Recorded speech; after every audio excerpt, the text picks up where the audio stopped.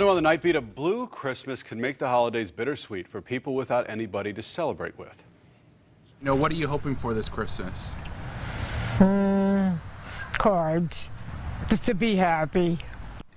Same holiday that brings you joy can bring others heartache. Now, several community members are going out of their way to make sure lonely community members have a happy holiday. And as Week News reporter John-Carlos Estrada tells us now, you can help. He's live in Cape Coral with the story.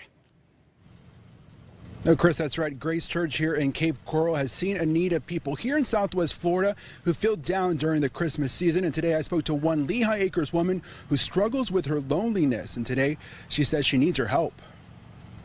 A Merry Christmas or Happy Holidays can be hard to come by for Ruth Johnston. Because I don't see my family, and I put my head down sometimes, keep walking to the mailbox. She's been living with her caretaker for the last 15 years after bouncing around assisted living homes.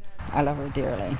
It's like she was my own, and my family does too. I try my best to make her happy. Today, Joy took to Facebook, posting this to the Pay It Forward Lehigh Acres group. I just put it out there so that, people would know her story and maybe send her a card and lift her up. The feeling of loneliness during the holidays for many in Southwest Florida has got the attention of one Cape Coral church. There's such a need in the community for people to connect during the holidays in ways that are safe and they can be real with what's really going on in their lives. The last 4 years, Grace Church has hosted a Blue Christmas to gather those in Southwest Florida dealing with loneliness or grief during what's supposed to be the happiest time of the year.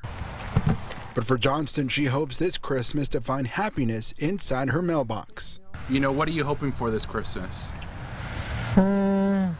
Cards. Just to be happy.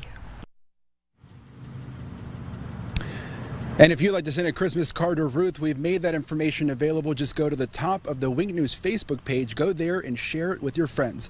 On the Night Beat, John-Carlos Estrada, Wink News Now.